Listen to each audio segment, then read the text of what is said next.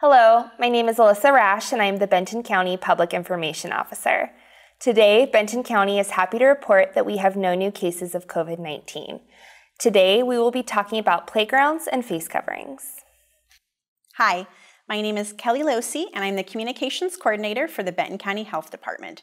As you may have heard, playgrounds at City of Corvallis parks reopened yesterday, and playgrounds at Benton County parks will be reopened by the end of today. Please note that construction materials of some play structures does not allow for sanitation. Even though playgrounds are open, the following prevention measures are still in place. Wash hands frequently or use hand sanitizer. Maintain physical distance of at least 6 feet from other people. Stay home if you are sick. And please consider coming back another time if the playground is crowded. We continue to see questions and discussion online about wearing a face covering. We know it is confusing that at the beginning of COVID-19, it was not recommended to wear a face covering if you are not sick.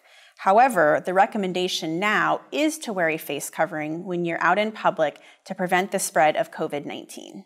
We think it is important to share that wearing a face covering is a common and standard recommendation for respiratory illness.